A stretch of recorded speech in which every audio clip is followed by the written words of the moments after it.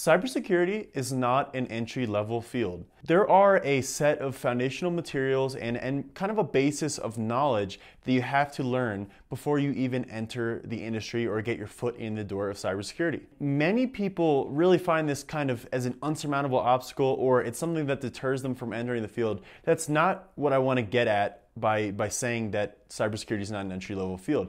In this video, we're going to be breaking down the requirements and the foundational knowledge that you need to have before getting into cybersecurity.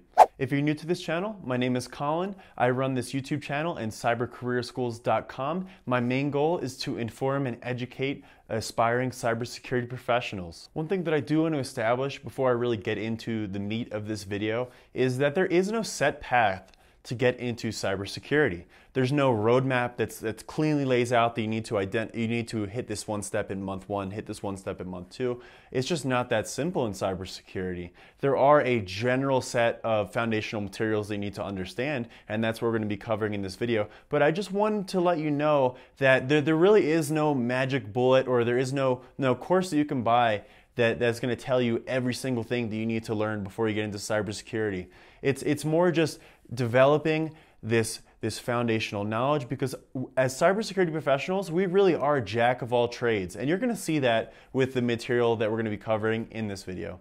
We're going to be starting off this list with a couple of skills that are actually not technical. And I know you clicked on this video thinking that it was going to be all technical, like programming, networking, all these. We're going to be getting to that later in the video. But I think it's really, really important to stress these soft skills and these non-technical attributes that you must possess to really do well in cybersecurity. The first one that we're going to be talking about is that you have to have a genuine interest for cybersecurity. I say this a lot, and it is true. In cybersecurity, it's unlike a lot of other fields where you kind of just show up to work every single day and go through the motions. Cybersecurity requires continuous learning. Most positions are going to tell you that you need to be pursuing a certification most of the time. You might get a small break in between certifications, but for me, for example, I finish one certification, I take a small break, and then I start going for another one. And in addition to that, I'm doing my own outside research, and I'm just really passionate about the field, so this stuff all just comes naturally to me. Take that as a bit of an example for yourself, and it's really a committed field, so you need to have this genuine interest to excel in this field. Next, we're going to be talking about communication. Communication is an extremely important attribute to have before getting into cybersecurity. Most of the functions that you're going to have as a cybersecurity professional are going to be team-based. You really need to know how to interact with a team, communicate what's going well, communicate what's not going well, be able to communicate your findings with higher level people, potentially C-level people. And that's something that's very interesting about cybersecurity. I cannot stress enough how important communication is in cybersecurity. As even a beginner analyst, you might have the opportunity to even speak with someone extremely high up, like the Chief Information Security Officer of your company. So being able to do two methods of communication. Technical communication to your team members is very important, but also managerial communication and communicating your findings and results with C-level executives is very important in cybersecurity. I hinted on this before, but you really need to have solid work habits established before getting into cybersecurity. Now, this is not a hard prerequisite by any means. I think that if you enter the field with a passion, you'll develop these work habits if you do not possess them already. But I just wanted to emphasize the fact that this continuous learning really does require a lot of work. And cybersecurity industry is really a lot more involved than a lot of other industries. Now, it really depends on the position, and don't let this be something that deters you, but just comparing this to other jobs where they just clock out at 5 o'clock and they're done for the day and they don't have to think about it until 8 a.m. Cybersecurity definitely is more involved. You're going to be doing this studying. You might have to jump on an incident response. So you just have to be, you have to have a good work ethic and willing to put in the time. I promise this is the last one of the soft skills that we're going to be talking about today. After this, we're going to be getting into the technical, the nitty-gritty details that you need to know for cybersecurity. But the last one we're going to be talking about today is you need to be able to learn and act on the fly. This is incredibly important in cybersecurity. And this is also a benefit of the industry because you go to work and you're not doing the same thing every single day. There are a lot of times where, and this also will contribute to your growth in the field, where you just get thrown into something and you really have to learn, you learn a lot about yourself, and you learn about your ability to act on the fly, respond to questions on the fly, and really just be a team member when it is crunch time. So you have to be really open to this, and you have to be not very set and really focused on your ways. If you're trying to just go to work and clock in at 8, go out at 5, do the same thing every single day, cybersecurity might not be right for you. But if it sounds exciting that you have the potential of getting thrown into an incident response or getting thrown into a penetration test and just taking in all the information, acting on the fly, that's where you really learn, and that's one of the awesome parts about cybersecurity. But just circling back on this, you really just want to be able to act and learn on the fly. Time for the technical skills. And the first one that we're going to be talking about is basic computer skills. And this might sound extremely obvious, but the industry of cybersecurity does require that you have a pretty good understanding of at least the basic fundamental computer skills. If that's something that you might not be very confident about, I would suggest looking into the A+ certification. You don't even have to take the A+ certification and actually go through the exam, but you could really just go on to something like Pluralsight. You could watch an A+ course. I can link one of those in the description. I can also put a book that is an A+ certification book, and just run through these different objectives. Like I said before, you don't have to take the actual exam. That's another additional amount of money, but just make sure you're familiar with these concepts. The A+ really sums it up well and sets you up well for understanding the basic security implications of these basic computer concepts. Next, we are going to be talking about the #1 biggest skill that you must possess before entering the field of cybersecurity, and that is networking. Networking, networking, networking. Networking is everything. You're gonna hear me say it a million times in this video, and I'm sorry about that, but I have to stress how important networking is for cybersecurity, because pretty much everything that you're going to be doing on a day-to-day basis is going to be dealing with networking. If you're a penetration tester, you need to understand extremely in depth the ins and outs of networking to understand some workarounds, to understand the tools that you're using. If you are on the blue team side of things, you really have to understand networking, because you're going to be getting alerts, or you're going to have to be doing engineering that are related to network vulnerabilities. So a really good place to start with networking is to take the Networking Plus. Kind of like I said with the A+, is you don't even have to take the certification. So personally, way back when I was getting into networking and I was not very confident in networking, I bought a Network Plus book and I went through the entire book. I read it. I just didn't take the exam. I just wanted to use the book and the course material as kind of a foundation for myself, but I knew that I was generally familiar with the concept, so it was more of a review just to make sure I had everything. If that sounds like a good route for you, consider trying to take something like a Pluralsight Network Plus course, or you can get the Network Plus study guide on Amazon. I'm going to include both of those in the description as well, just as a good place for you to get started. I also have a couple of Network Plus and networking related articles over at Cyber Career School. We have an entire category of blog posts related to that, so check that out. The next technical skill that we're going to be talking about is programming. And you do not have to be an expert programmer, you do not have to have a computer science degree, and you do not have to be developing full-scale applications. All I'm saying here is that an introductory level of programming. So you really need to understand the ins and outs of programming, how it works on a basic level.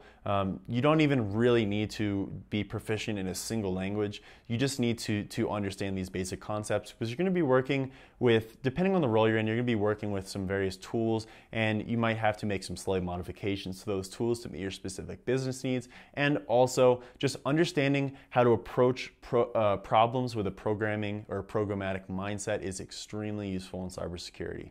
Next, we're going to be talking about Linux. Linux is extremely important in cybersecurity as well.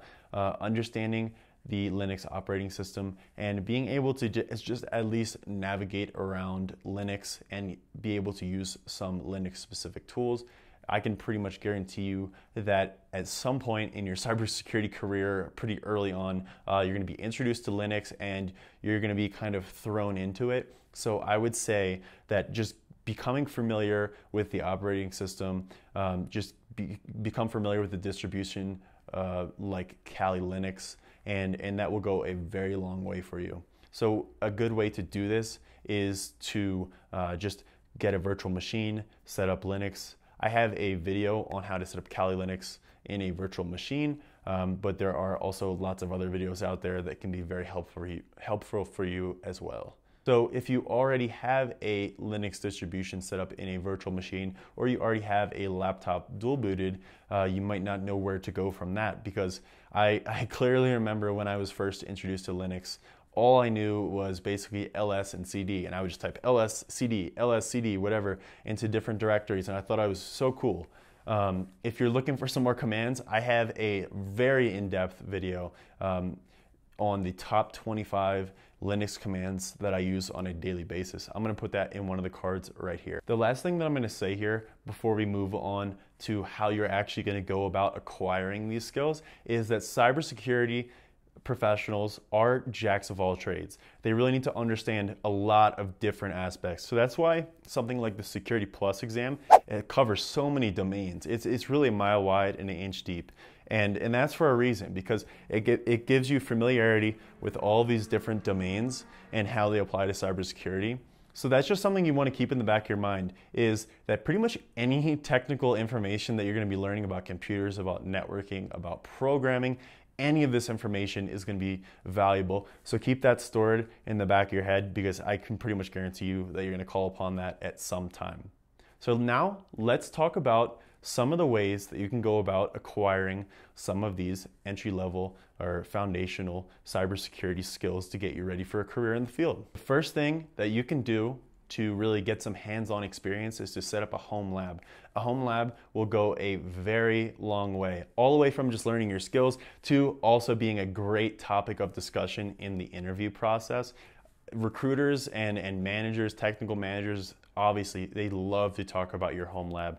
If you can speak to that in great detail, that will go a very long way. But let's talk about some of the things that you can actually learn from home labs. So you're going to learn, again, networking. And it's just a place where you can really experiment. It's not a big deal if something breaks. You're not, for example, working in an industry where you're working on critical systems.